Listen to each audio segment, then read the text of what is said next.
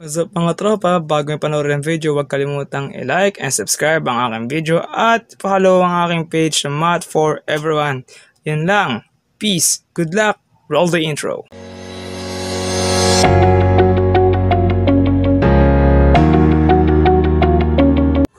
What's up mga tropa? Ito na naman ako para sa aking bagong video tutorial. And this time, ang ituturo ko ay annuity. So ano nga ba ito?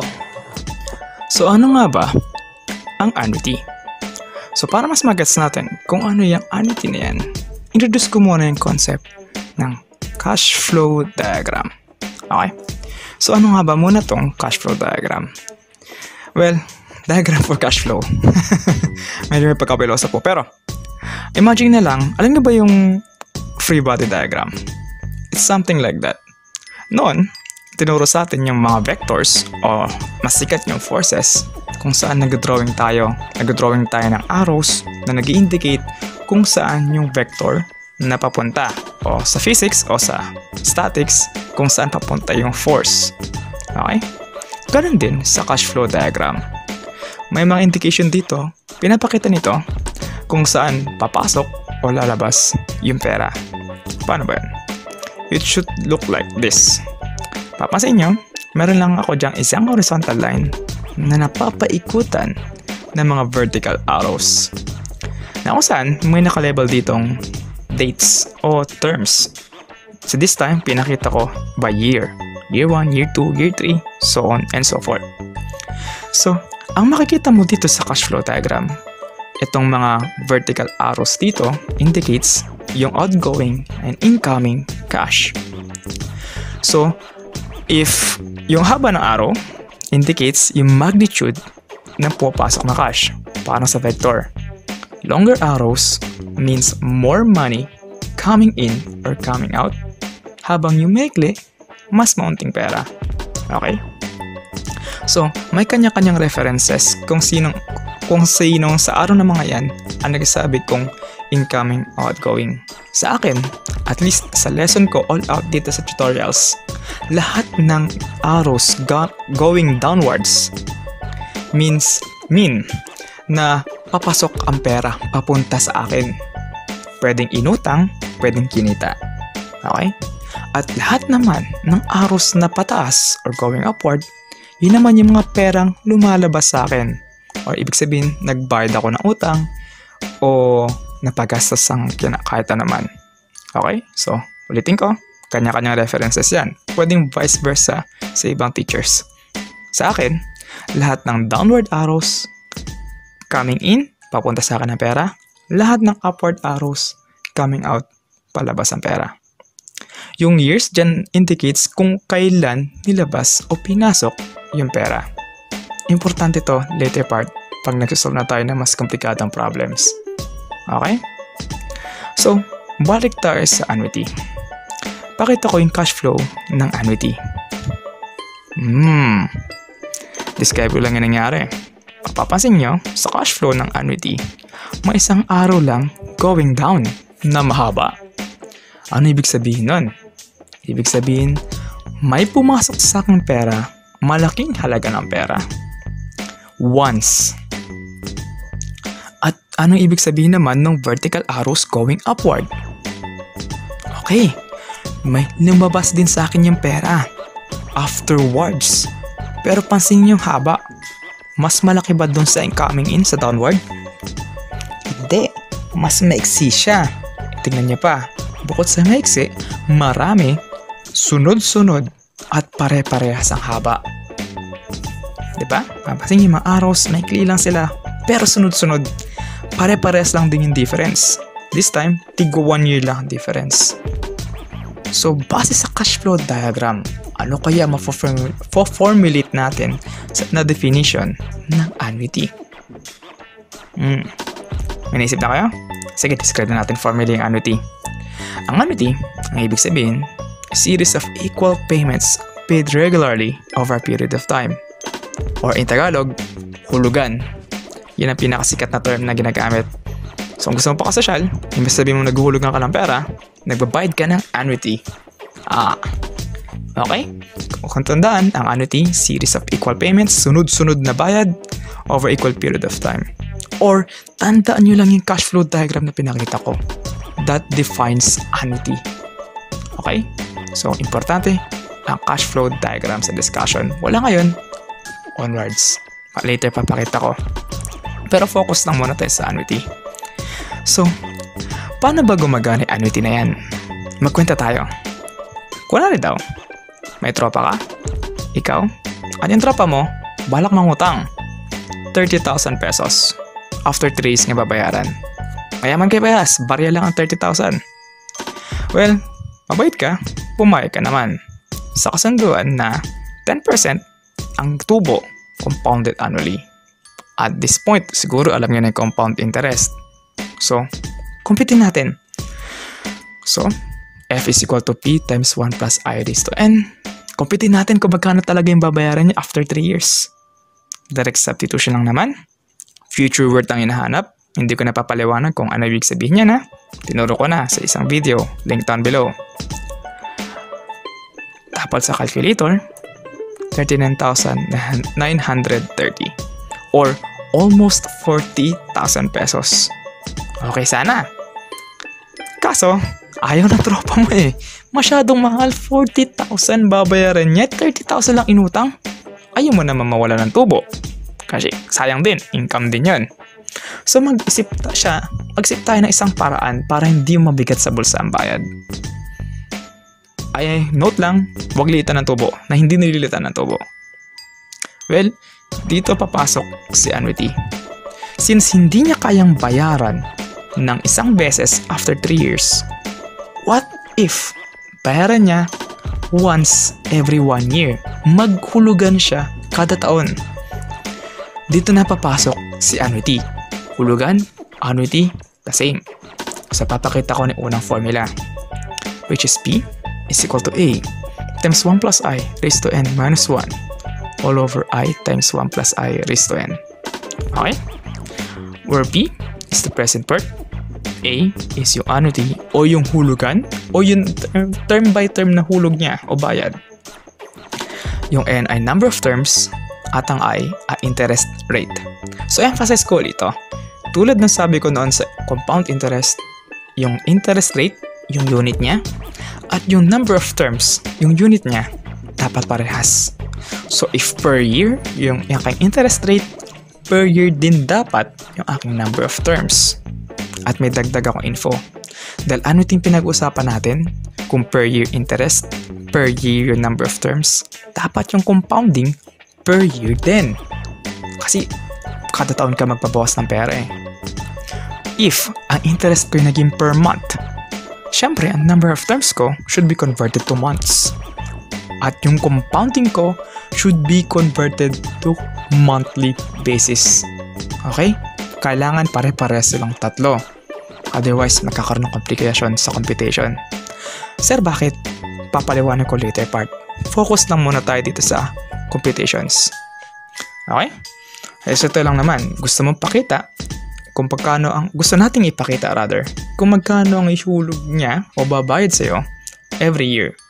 Para hindi daw mabigat. Masyadong mabigat na 40k. So direct substitution lang. Okay? Nakita naman. Actually, madali lang annuity. Direct substitution. So ang sagot ko, almost 12,000. Or sabihin na natin 12,070 dahil hindi ka tumatanggap ng barya. Okay? So at least, imbis na mabigat na 40,000, naging 12,000 na lang. Taon-taon nga lang. Hindi mo kang mabigat, pero kumikita ka. Technique yan sa pagpapautang. Pwede mong sabihin na kung di kaya pa ring taonan, convert mo ng every twice a month. Semi-annually. Lilit na yan. Pero, tumutubo pa rin. Techniques. Mas maliit na hulugan, pero mas maraming time na beses mong hulugan, same pa rin. Techniques lang. Paano? Kung bakit, o kaya magets nyo na kung bakit ganun kamura mang hulugan. Okay? Okay. So, may 3 types tayo ng annuities. Pakita ko lang. Si ordinary, si deferred, at si annuity due. Of which i-discuss ko isa-isa. Pero ngayon, mag-focus lang muna ako sa ordinary annuity. Kasi siya yung pinakasikat eh. Ano ba siya?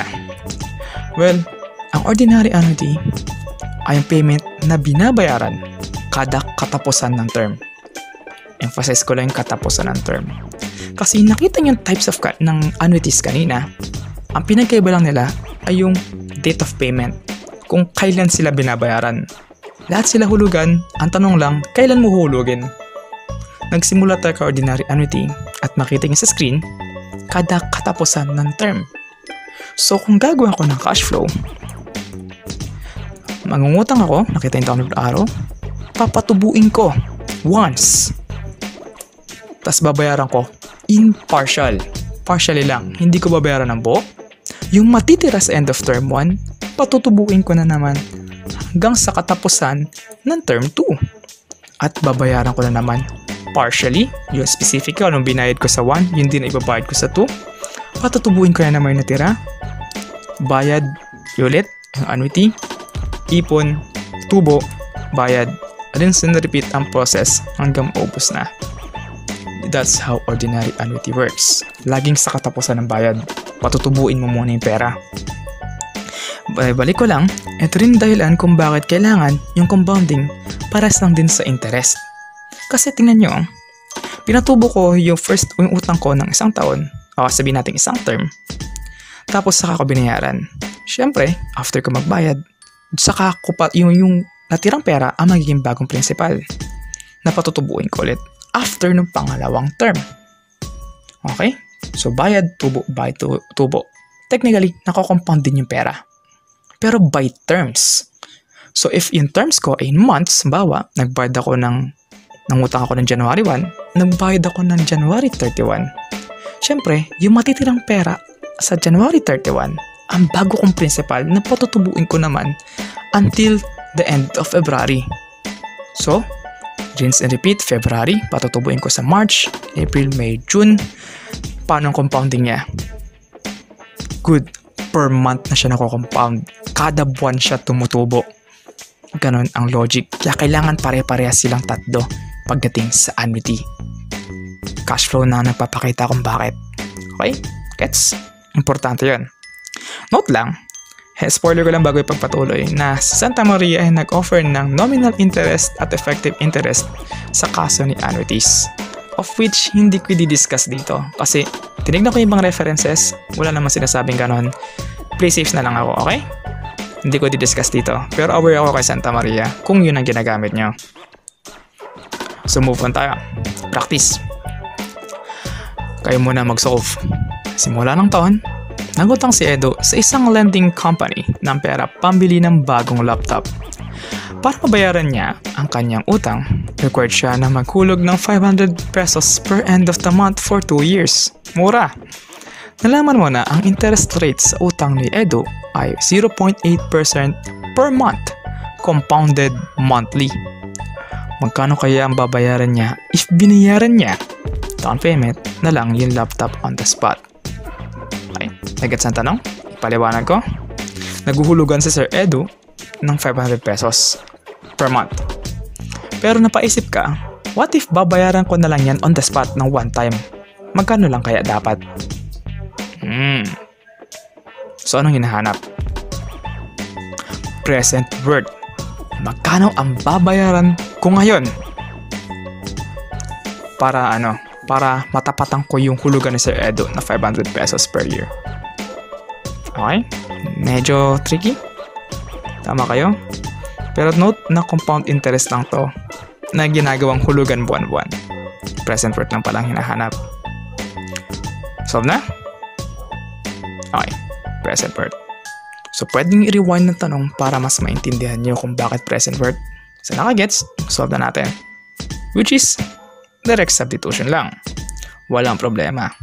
Per month, ang interest rate kaya 0.08 ang nilagay ko kasi 8%. Pangalawa, yung 2 years, dahil year siya, i-convert ko into months. Kailan kasi para sila ng unit. Safe ba tayo sa compounding? Yes, kasi monthly ang compounding eh. So, wala ng problema. Direct substitution. At ang sagot ay 5,264.38 pesos. pesos. Sorry. Or pwede ko na sabihin 5,300 pesos. Kung babayaran ko siya ngayon ng 5,300 pesos, nakin na yung laptop. Pero siguro dahil walang budget, pinili na lang yung 500 pesos per month. Kasi nga naman, ano ba ang 5,000 sa 500, di ba? Buwanan nga lang. Pero 500 times 24, magkano? Laki no? More than 5,000. Ganun ang power of annuities. Hindi mo ramdam ang bigat until the end. Pro tips sa pangungutang. Pagpapautang rather. Pero madali lang, di ba? Direct substitution. Kailangan mo lang maintindihan kung present worth ba o future worth. Pero sir, paano ba yung future worth? Well, practice pa tayo ng isang beses para mas ma-appreciate muna natin tong annuity bago ko ituro yun. Balik tayo sa kwentuhan ng tropa nyo. Ayaw ng tropa mo yung 12K. Nalo nyo kanina, 12K taunan? Ayaw niya eh. So, plan B. Actually, rather, plan C. What if nag-decide ka na pautangin siya buwanan? Paano discarte nyo ngayon? Solve nyo ba? Subukan nyo nga i-solve? Solve na? Okay. So, obviously, present worth pa rin ang hinahanap ko. Rather, annuity ang hinahanap ko. Ay present worth ang given. Magkano lang yung hulugan niya dapat buwanan. Okay? Boom. Pinakita ko 30,000. This time, makikita nyo na nagkaroon ako ng denominator na 12 dyan. Bakit? Good. Kasi interest rate ko ay per year, kailangan ko per month. So, kinonvert ko siya. Dinivide ko siya ng 12 para makuha ko ang interest rate per month. Okay? Pwede nyo rin sulat yung conversion mano-mano, makikita nyo na i-divide siya ng 12. Sa numerator naman, 3 times 12 kasi number of terms ko, minultiply ko rin in 12. Kasi naka-years, so convert ko siya ng months. So, okay, gets? Ito ang tanong ko. Compounded annually pa rin kaya siya? Actually, hindi na. Base sa tinuro ko kanina, as sa cash flow diagram na pinakita ko, ang bagong kondisyon ko para bayaran niya buwan-buwan means compounded monthly na rin tong computation. Compounded monthly na rin. So, babalik ako doon sa isang spoiler ko. Sa Santa Maria, at this point, nag-introduce siya ng effective rate at nominal rate. Okay? Ginagamit daw yun sa pag-convert ng ganitong sitwasyon na if compounded annually ang isang aking computations, ano daw ang aking bagong interest para maging compounded monthly. So, technically, hindi 0.1/12 yun. Medyo mas mataas ang konting percentage. Hindi ko nga lang piniling ipakita dito kasi nakita ko sa ibang reference, hindi ginagawa. So, heads up lang yun, okay? Para ka magtaka kayo kung Santa Maria, no problem. Ganyan, okay? Pinili ko lang dito na hindi talaga. Anyways, ang purpose lang naman ito ay maintindihan nyo kung paano yung concept ng annuity. Solve na tayo. Direct sub, ang sagot ay almost 970 pesos per month. Kung medyo makapal mukha nyo, 1,000 pesos na lang per month. Pero isipin nyo, mula 40,000, naging 12,000, naging almost 1,000 pesos. Or kung mabait ka, 970 pesos na lang. Nakita yung diferensya ng pagliit ng babayaran niya? Lumiit. Sa mata ng ibang tao, okay na yun. Buwan na naman kikitain naman So, baka, malamang, kakagatin na to ng tropa natin. At kakagatin niya kaya? Tadandandan! Yes, kinagat niya. 970 pesos per month. Kayang-kayang sahurin yan buwanan, walang problema. Ganun lang kadali ang annuity. Note, yung Santa Maria nga, hindi ko pinakita dahil sa nakita ko sa ibang references. Okay? Pero pwede nyo rin siyang sundin. Hindi naman din nagkakalayo yung sagot namin dalawa. Okay? So, ganun lang annuity. Pero sir, sinabi mo kanina, yung future word. Kasi may present word, obviously, may future word. Meron. Which is, yan. Sorry, nabaliktad ko ang slide. So, nga pala, heads up lang, hindi ko na ipapakita dito kung paano derive yung formula ng annuity. Kasi, mas focused ako sa pagturo ng concept nun at kung paano siya gamitin. If you want me to derive that formula, comment down below. Gagawa ako ng video para i-derive yun. Otherwise, papakita ko lang sila as is at kung paano sila gamitin. Okay? Okay. So, ito na yung formula for future worth. Simple lang. F is equal to A, 1 plus I raised to N minus 1 all over I, where F is the future worth. Pero sir, bakit nga ba ginagamit to? Actually, mas effective ang future worth kapag ikaw naman yung nagpapatubo ng pera. Kapag ikaw yung nagpautang. Okay? Kapag ikaw yung umutang, ikaw yung magbabayad, effective ang present worth. Usually, present worth ang ginagamit. Nakita niyo naman sa case sa mga samples ko kanina. Yung tropa mo si Sir Edo, yung sample kanina Sir Edo, given ng Hulugan, gusto malaman kung magkano talaga yung dapat babayaran if pinili niyang bayad on the spot. Na iba nga lang doon sa kwento ng tropa kasi Hulugan ang alamin natin magkano Hulugan na bibigay niya. Pero paano tong future worth? Para saan ba siya ginagamit? Bakit mo sinabi sir na kapag ikaw ang nagpapautang? Balik ako doon sa sample kanina. Ito ang pinaka-the best sample. Dahil gusto ni Engineer Romualdez na magkaroon ng 1 million pesos sa kanyang bank account, nagdesisyon siya na mag-apply sa UITF ng Melo Bank na nag-offer na papatubuin ang kanyang investment ng 1% per month. Pinili ni Engineer Romualdez na maghulog ng 3,000 pesos per month starting sa katapusan ng buwan sa Melo Bank. Ilang taon kaya nito gagawin bago maabot ang kanyang retirement fund? So note ko lang dito since ordinary annuity lang ang tinuturo ko, for the sake of argument, para hindi malito ang lahat, okay sa bangko na ang starting investment mo ay 0. So start ng January 1, sabihin natin January 1 yung start. Up to January 31, 0 yung bank account. Tapos saka lang siya naglagay ng 3,000 pesos. Okay? For the sake of argument, for the sake of ordinary annuity, nagsimula siya sa 0. Saka siya naghulog ng 3,000, tapos so on and so forth na. Okay? Okay. So, dito na papasok yung future annuity. Kasi dito, si Engineer Romualdez naman, yung nag-decide na magbigay ng 3,000 pesos rather, sa bangko, of which papatubuin naman ng bangko. Baliktad. Kanina, may pera na, may present worth na. Yung 30,000 or yung kay Sir Edo case na supposedly 5,000, tapos babayaran niya na lang. This time, ako, gusto kong may target ako maging pera sa inaharap. Bibigay ko yung pera ko sa bangko at papatubuin nila. Okay? Medyo pakiintindi lang yung part na yun. So, yung 1 million pesos dito is not the present worth. It will be my money after some time. After ko maghulog ng 3,000 per month. Obviously, pinapatubo ng bangko yun. 3,000, patubuin, tapos dagdagan ko ng 3,000, papatubuin, tapos dagdagan ko ng 3,000 yung interest, yung bagong principal, tapos patutubuin. Okay? Gusto ko lang sana ma-appreciate yung ganda ng annuity at ganda ng paano magpalaki ng pera. Sayang kasi, maraming nami-miss out yung opportunities. So, balik ako dito, kunin ko yung future worth. Emphasis ko lang, since monthly ang interest, obviously, ang number of terms ko, monthly din. At compounded siya ng monthly.